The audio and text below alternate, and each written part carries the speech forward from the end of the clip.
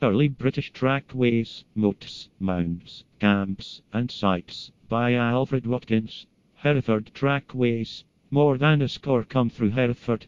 There are sighting tumps at Hoggs Mount, Castle Green, Mouse Castle, also marked as Scott's Hole, Gallows Tump, Belmont Road, Holmer Golf Links, Holmer Lane, top of Old Brickfield, and an important one, Merry Hill in Haywood Forest, now marked as Beechwood. There also have been, now demolished, sighting tumps or points at Castle Hill, Palace Courtyard, Overbury, Aylstone Hill, The Knoll, Tupsley, and remains of one for the Castle Ferry is on the line of earthwork bounding the Bishop's Meadow. A riverside track sighted over Hoggs Mount and Holmer Lane Tump is illustrated in Plate 8. I have found trackways through the sites of each of the ancient churches. St. John's Street extended passes exactly through the chancel of the Chapel of the Knights of St. John of Jerusalem at Wide Marsh.